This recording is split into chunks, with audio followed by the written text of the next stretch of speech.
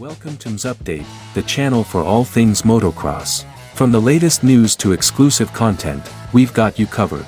Whether you're a seasoned rider or a fan of the sport, we'll bring you the stories that matter most.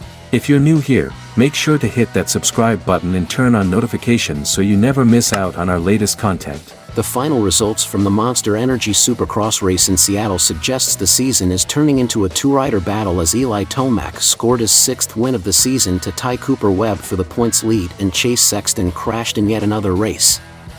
In the past 2 weeks, Tomac lost his momentum and with it the Monsterenergy Supercross red plate to Cooper Webb, but a gutsy performance in Seattle gave him a sixth win of the season as he and the series heads into an off-week tied. Tomac suffered with a stiff neck in Indianapolis 2 weeks ago when he lost the red plate to Webb for the first time in 2023. In that race, he scored his worst finish of the season in 8th.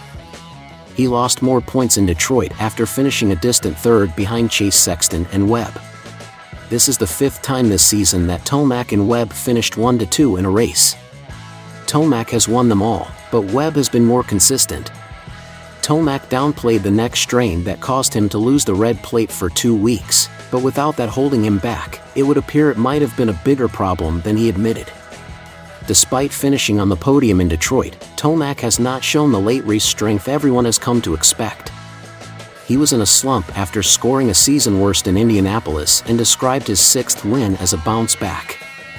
At Seattle, Eli was part of yet another huge battle early in the race, going at it with Webb, Ken Roxen and others before unlocking the right lines and taking over second. Then Chase Sexton fell from the lead yet again, and Tomac was clear to snag the victory.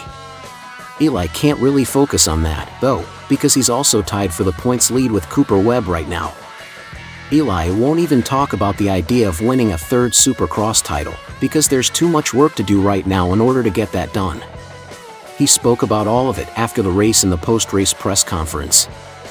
"I think everyone somewhat looks forward to this weekend off. We've been going wide open for however many weeks now. So yeah, spend some time with the family at home. But before you know it, we'll be right back into it." With this win, Tomac tied James Stewart for second on the all-time list with 50 career Supercross victories. 6 rounds remain and there is no sign that Tomac is slowing down.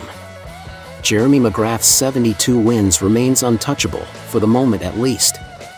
Supercross races are on hiatus this week, and will resume on April 8th, in Glendale, Arizona. That gives everyone time to recuperate and have more time to get fit. What do you think? Tomac and Webb are equal in points? Please let us know.